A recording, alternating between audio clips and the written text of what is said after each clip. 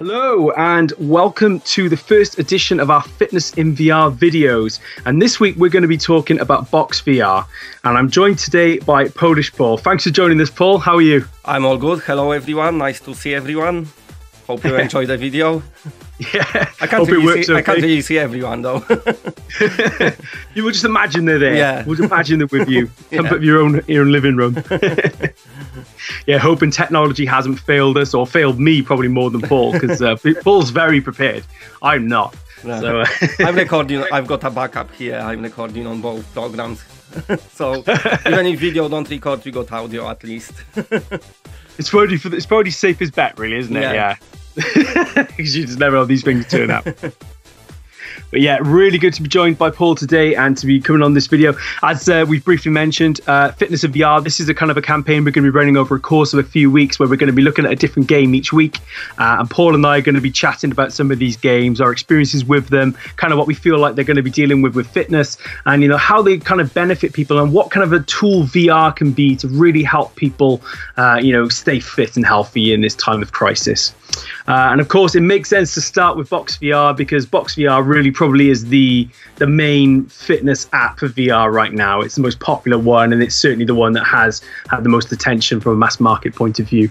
So it comes from FitXR. This is actually their first game, amazingly, and it's in a bid to develop an immersive VR fitness game with real-world implications, centered around boxercise. Have you ever done any boxercise before, Paul? No, until I played BoxVR, of course.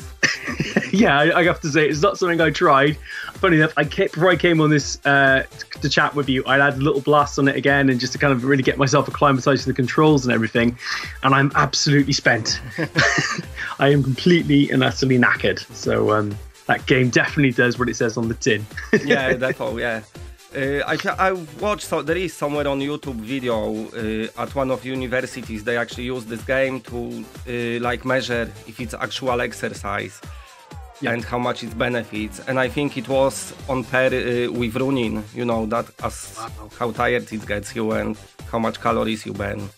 Yeah, because I was looking at the counter on the right hand side to see how many calories I'd burnt, and just on a quick go on it, I'd spent like 200 calories. And I was like, what? I've done 200 calories?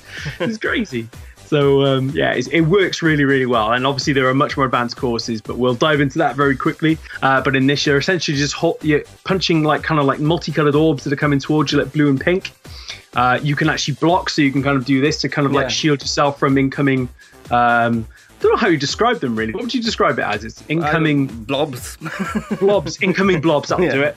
And then you can kind of tilt your body left and right. You can duck down, so you've got like kind of like these girders coming towards you, which is pretty intense. Yeah. And I was really starting to hurt my back, actually. I was kind of moving around so much. I was like, what am I doing? You know, so I must look like a right idiot in my living room, but it works really well. It's very effective. And of course, you've got music in the background as well. So like you can define your playlists. I think there was some rock I saw in there, a bit of pop. That was lately added. So yeah, it's got really good library, you know, compared to other rhythmic games. And it was all added for free as well. So yeah, you know, they did good with that game. They're like royalty-free tracks, aren't they? Yeah. So I think they're like, you know, they're not necessarily like Beat Saber's got licensed songs, whereas like BoxVR's uses its own kind of defined track list. It's very, very cool. So obviously, the purpose of the game is to kind of increase your energy levels, to build strength. I can definitely feel it in my arms already. Lose weight, which is obviously a key one, and obviously improve your overall health in general, which I think is really important at the moment, isn't it? Because I think obviously people rely on the gym. I know friends who've been going to the gym like 4 or 5 times a week, but I think when you can't do that, obviously you have to try and find alternatives, and VR is great for that, isn't it? Yeah, definitely. Best way now to exercise at home, you know, it's VR, I think. Unless you've got your own equipment, but not many people do. But with VR, you just put headset on and you can do a bit of exercise.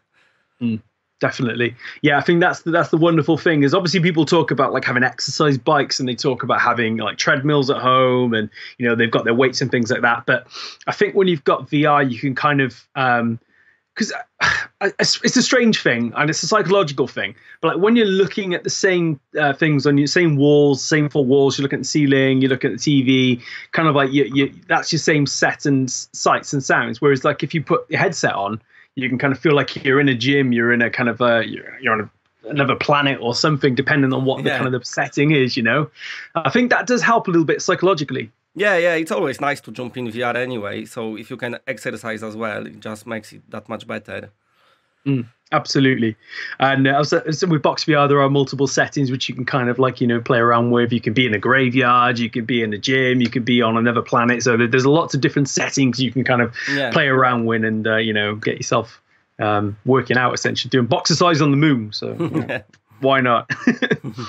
And as I say, with BoxVR, you can change the workouts. You can kind of set the length and intensity of the workout. And there's obviously high scores and leaderboards and things like that. So did you find when you were playing, did you feel quite competitive with other people on your friends list? I usually play by myself. I never really even look at leaderboards.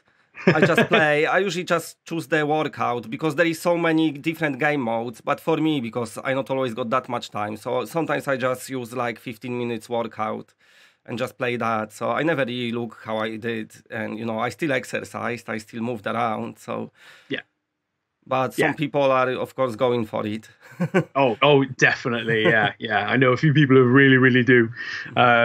I think, and it's weird, like I have found, especially on things like Ring Fit Adventure as well, like I've got my friends that's on my Switch and I see people all the time, like try and alternate and who's got the highest level and who's doing this and that here. And it's just, it becomes real like competition, which is kind of cool, I suppose. BoxVR as well, with some versions, you can upload your own music as well. So you can actually like have your own music in the game if you want to do that. If you're finding the track list isn't working for you, you can have your customized workout. So you can like set it as long as you want, what you do within that workout, what kind of the parameters are of it. And obviously you can practice your moves as well with the different intensities in the game. There's a survival mode if you want to do that. You can box for as long as you want. You've got 10 lives. So that would be pretty intense, I would imagine. And obviously multiplayer, which you mentioned as well, but you can compete against others in real time.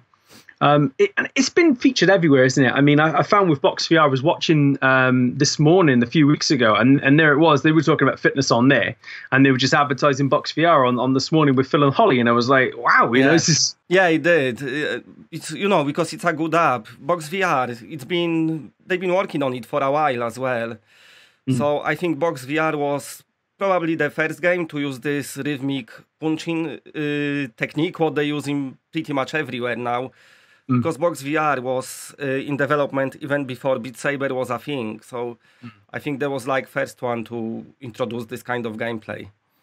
Yeah, that's the thing, because I think a lot of people get confused and think, Beat Saber was kind of like the original kind of motion movement music rhythm game on VR because it's the most popular one, and and it's rightfully so. But it's important to remember that things did come before that, and things are going to come from it that are not necessarily inspired by Beat Saber. So it's definitely its own animal. It is. And obviously, it's won like fitness awards as well. So it's won a Fitness Game of the Year award, which is quite amazing. So I think it's a real testament because it shows, how people perceive and see how relevant this is to the mainstream and how important it's becoming as an application, and VR as a whole works in terms of exercise. Yeah, it is a true exercising app. I think that's the only one we've got at the moment. I know some other games will count your calories. Superhot does it. I can't remember if Beat Saber, if they updated it or not. But BoxVR, all the workouts are designed by fitness instructors as well. And it all was done, to aim for this fitness audience, to give people proper exercise. Yeah, and that's the beauty of it. And I think something else as well that's really been interesting is you've seen the press attention, like, Discovery Channel has covered it, Fox News has covered it. And I think when people now look at VR as potential fitness application, they do see BoxVR as the game, the go-to game to really, to do that, which is amazing. Very good game, and they updated it also so much. So, if anyone ever played BoxVR when it's first released and you play it now, it's kind of like much different and much bigger game. And you've got 2 new DLC packs, haven't they? So there's the Essentials one, which I think just came out, which is, that adds like an hour of new songs and playlists. Yeah, I think that came out on everything, and it's coming to PSVR as well soon. Yeah. Yeah, it's excellent. Like they're keeping to update, and it's a funny thing because like, is it a game that necessarily you need a sequel to? I mean, is this essentially? Could they just continually update this with DLC and content? I know, yeah, probably they could have. Yeah, it's one of those types. It's kind of its own self-contained animal. I mean, there are probably things they could do to improve it, and there are probably things they could do to adjust it. But is that necessarily something they need a new game for? So, yeah, it's interesting when you look at that, and obviously you talk about VR. I mean, what else do you, when you play other games in VR? I mean, we're going to talk about other games in the coming weeks, but I mean, when you've played other games in VR, do you see them really kind of, do you find yourself feeling as if you've had a workout playing certain games that are not, necessarily tailored to become an exercise games? Some of them, yeah. Pretty much all the games what gives you this physical movement. Like I've been playing a lot Gorn on PC. That's coming to PSVR soon. And this game really makes you move a lot, especially if you use the default movement system, because you have to move your arms around as well to walk around. So that can make you really tired. I don't know, Sariento as well, a lot of physical movement. So there is, in virtual reality, if they go for this immersion to make you feel like you're in the game and get your body moving. So pretty much every game probably helping you like stay fit. Yeah, it's amazing. It is amazing. What would you, when you play stuff like BoxVR, what is it about it that you think could be done better? Is there something in there you feel like you would personally like to see that wasn't in the game? I think for me, because the most I play it is PlayStation VR. So for me, the game works great, but if they added maybe a few more environments, I think on PSVR at the moment, we've got like 3 environments. So if they added a few more, I think that's the only thing I would do. Yeah, and what do you think it does really well as an exercise and as a game? What does it really achieve? What would you say is the best part about it? I think it does really good, gets you motivated to keep on exercising, because most of the songs on the soundtrack are like this kind of motivation type songs to keep you going. You've got this little calories counter on the side as well, so you can always check. Plus, you've got that combo multiplayer as well to make sure you like hitting everything clean. So yeah, it does a good job to just makes you keep on wanting exercise. Yeah. So obviously the reason we're doing this is because obviously that we are in a very difficult position at the moment in the world. I mean, a lot of us are having forced being staying home, and we're having to find new ways to stay fit and healthy and keep ourselves active. And obviously that's a very important subject to you particularly, because you've obviously you work on the front lines, as part of as a carer. So I mean, what from your perspective, why is it so important for people to stay home at the moment and try to find ways to do these things within the comfort of their own home rather than seek spending time outdoors? I know. I mean, it's probably hard for people to just be at home as well, but you have to understand, like I saw it firsthand when people dying from it. So you have to understand, it just spreads so easily. You have to just listen to what you've been told, really. Try to stay at home, keep yourself busy, play BoxVR maybe, some other PSVR games. And just, try to do best you can, even if it might be hard for you, it's very important. Yeah. I mean, obviously you had on your videos, you make it such an important point, but you say stay at home, play games, save lives, and that's a big part of your messaging at the moment. Every one of your videos, and I know also you posted a video recently where you've been saying you've been struggling to sleep, and and with neighbors and things like that. I mean, how it's awkward, I suppose, from your position when you're trying your best to advertise the fact and you're doing everything possible in your power, and there are still people who are not adhering to those guidelines and are making life difficult for you, essentially. Yeah, definitely. I mean, it's not holiday for everyone. This lockdown is to keep everyone safe, not for people to just do what they want and have massive parties at house. So for me, with my neighbors, what was annoying me, I could have done loads and loads of shifts, extra hours, super tired. And then you're trying to sleep and somebody blasting music all night, arguing and shouting. So I was going round to them, trying to talk to them in my Cookie Monster's pajamas, angry at night. And the next day they spoke to us and apologized and that, but they always done it again. So in the end, we just rang police, and since then they was quiet. So hopefully it will last now. Yeah, yeah. I mean, it's not nice to put you in that position where you have to go around and do that. I mean, Yeah, I it's mean, never I nice didn't to want it to, and I don't mind people having a drink and that, but you don't have to blast your music full blast, so it's, you know, you can and feel then like social hours, right? Yeah, yeah, and I mean, they could have started, you know, like 11 p.m. and still been going when I've been setting off for work in morning, so like something had to be done. So, I mean, just to ask, I mean, obviously we've chatted about this now and the impact it has on you, but what actually do you do in your day-to-day work, and sort of how many hours are you working at the moment? I mean, it must be a lot. Yeah, I can't even tell you. Probably about 60, around 70 a week sometimes. Maybe now lately, past last few days, it seems all to like calming down now. But I work in a place, it was a care home, then we've had new owners. So now we still got elderly people, but also you get in a lot of people with like serious illnesses. And this is people who are, they well enough to not be in hospital, but not good enough like to live at home. Yeah. So sometimes they come in for a while till they get a bit better, so we can, you know, take care of them, give them medications they need and everything. And then they go home, and of course some people just are so poorly that they come to die because their families or they don't want to die in hospital. Yeah. Yeah, I mean, it's a sense for me. I think I've mentioned this to you before. It's quite a sensitive subject for me as well because both my father and my sister are in care homes at the moment, and I think care homes essentially are not getting perhaps the mainstream attention as perhaps the work that's going on in the hospitals. And obviously that's massively important and crucial to our survival. But I think there is so much happening else out in other parts of the world that is not perhaps getting that attention. And you know, there's a huge risk obviously within care homes. You know, and one outbreak could be fatal. Oh yeah, the hardest thing for us was because obviously we work close with NHS. I don't know if you heard during their corona briefing when they said they've got like 8,000 extra beds for private sectors. So that's what we've been part of it, my place. But it was really, it's hard to make sure that people who are at our place, they stay safe and we not pass, you know, this virus from people who's come from hospital. We're not passing on them. So it was like constant changing your PPE and, you know, make sure you clean and you're doing everything properly. It takes time a lot, but and we manage quite well. So I'm glad now it seems like it's really calming down now. So that's good.